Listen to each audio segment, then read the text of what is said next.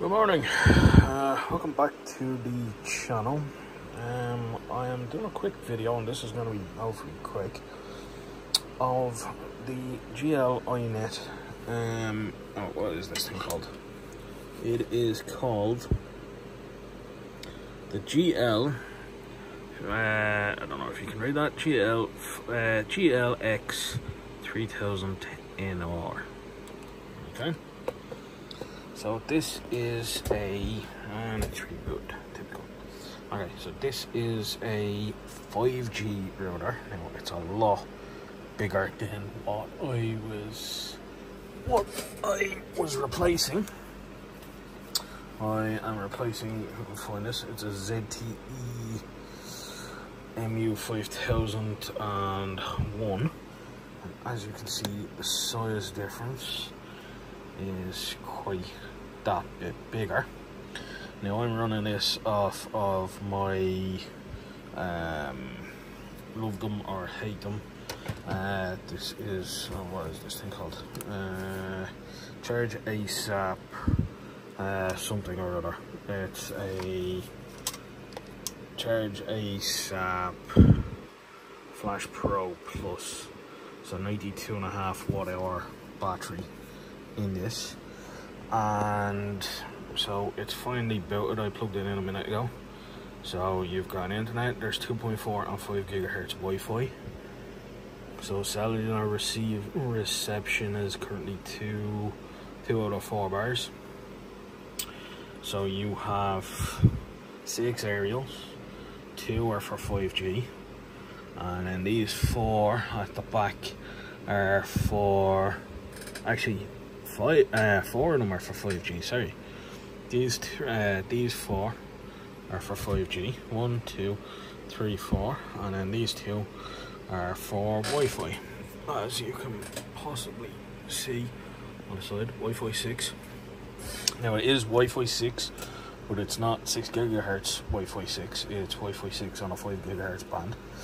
And yeah, so this doohickey, this device, runs OpenWRT, as I've just lost my internet connection. Don't know why.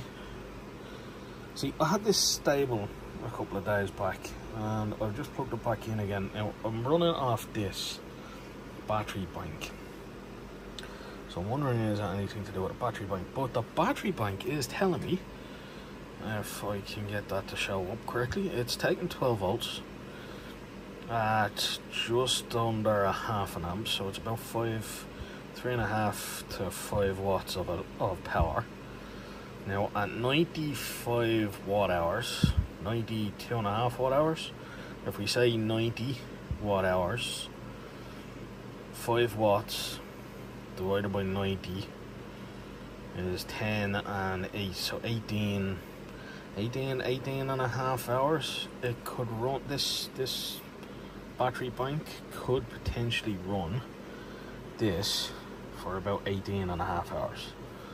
Assuming the internet comes back online. I'm just going to show you quickly around this. I'm going to unplug it while I do it. So by the way, how I'm managing to charge this or run this, it does not have a USB-C connection. So I've got this adapter, which I got off of Amazon, which converts USB-C, so standard USB-C power delivery, if it'll go into focus. So USB-C power delivery, and outputs to one of many different types of output. So the one I'm using is that one, which is needed by the Gl.INet. And yeah, so let me just give you a quick walk around on this. So first things first, Gl.INet. These run OpenWRT.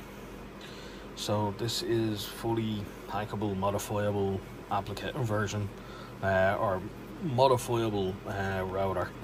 I have Tailscale, I have 0 tier installed on this. You can install your own custom whatever you want, basically. Custom anything. It runs OpenWRT. On the back of it, you've got your 12 volt or 24 volt inputs. You've got a 2.5 gig WAN port. There is a 1 gig LAN port, and then there's a USB 2 port. All of these aerials are removable. So if you wanted to use an external aerial, you can remove the ones. So these actually came in a box. So MIMO 1, 2, 3, or MIMO 1 and 2, which is for Wi-Fi. Actually, these two are Wi-Fi 2 as well. So I don't know what I'm looking at. Okay, they're 5NR. They're 5NR.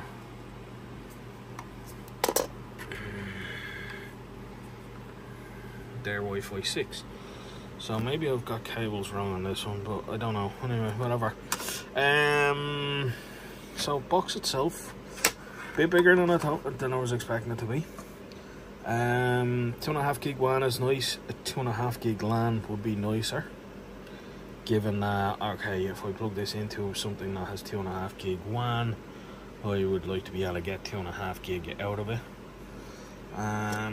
If we go around the side here, I'm gonna try and take off this aerial.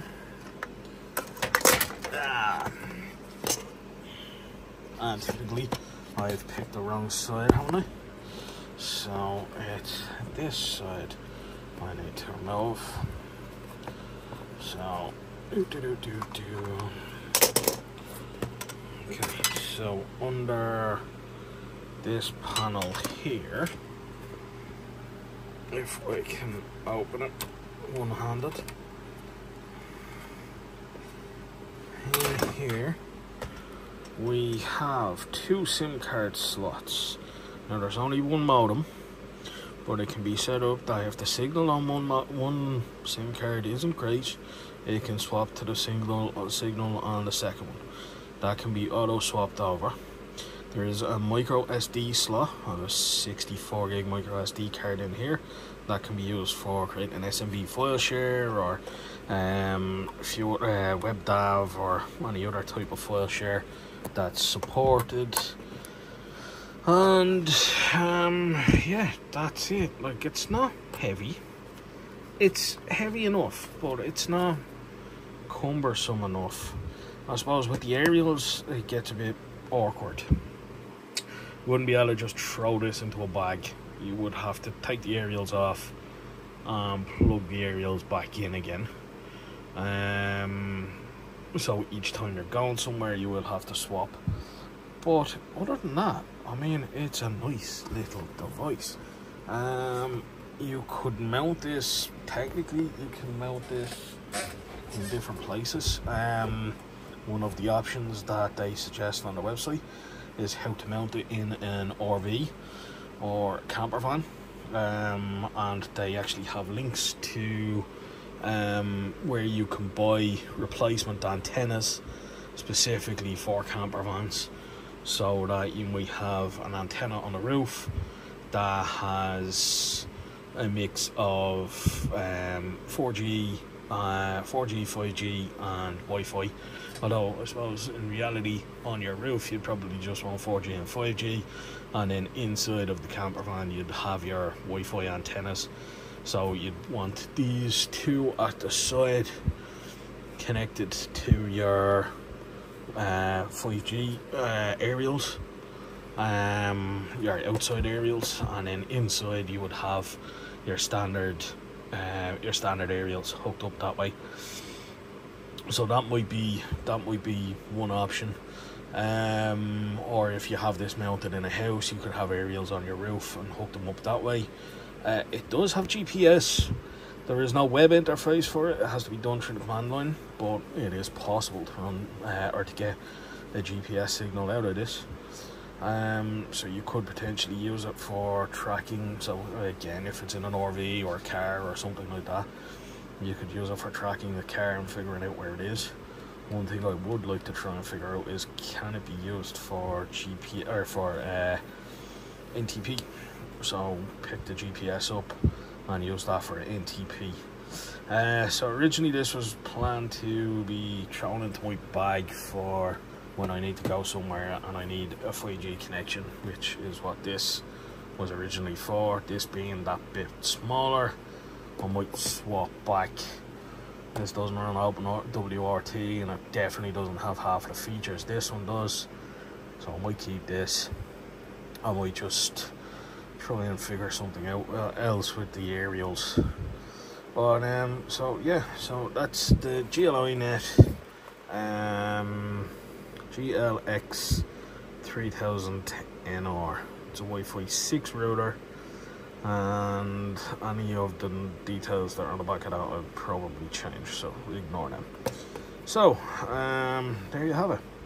I will have a link to it in the description if anybody wants to have a look and get one. And yeah, happy days.